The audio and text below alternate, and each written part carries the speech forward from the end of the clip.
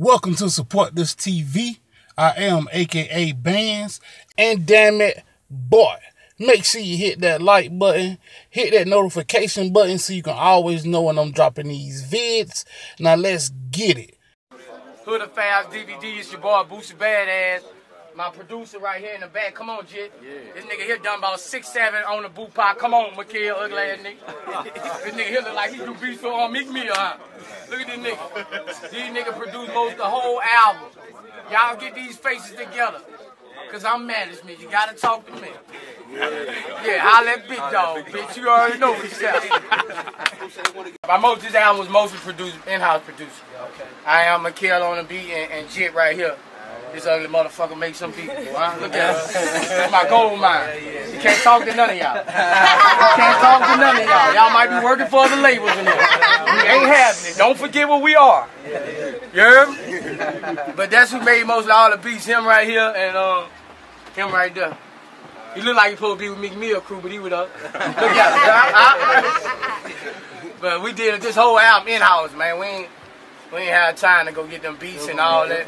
Then you know in-house is your real sound. See, when the people just look at everybody's album. When they have beats from all them produced, it don't sound like that real sound that you used to hearing. It sound like that beat producer, who produced that beat, it sound like they artist. Real shit. So on this album, I basically straight in-house producers, no features, nothing. I like the way Boosie highlighted his two in-house producers and said that they, produced majority of his Boo Pop double disc album.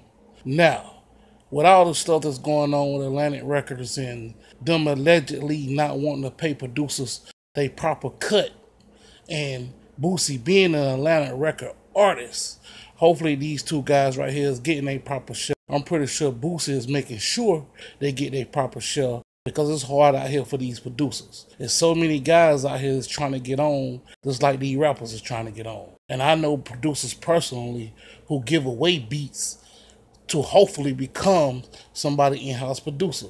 So for me, when I saw that Boosie was highlighting his in-house producers, and he was letting the world know who was these guys behind the music, I felt like he was real cool. Because there's a lot of artists out here who's not paying these producers. There's a lot of artists out here who's finessing these producers. And allegedly, it's record labels out here finessing these producers. So I feel like it was cool of Boosie to let the world know who was the guys who helped him put his album together. Now, also Boosie has signed a Cologne deal.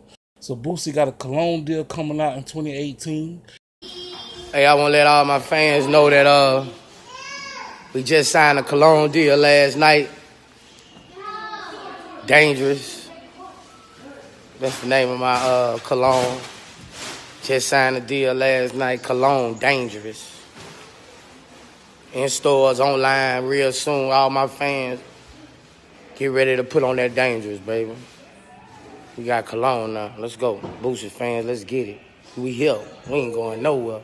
Yeah. We all know that Boosie got the Jewel House clothing brand. I think he ended up selling it to City Gear. He got the Boosie chips. He got the Boosie juice, vodka.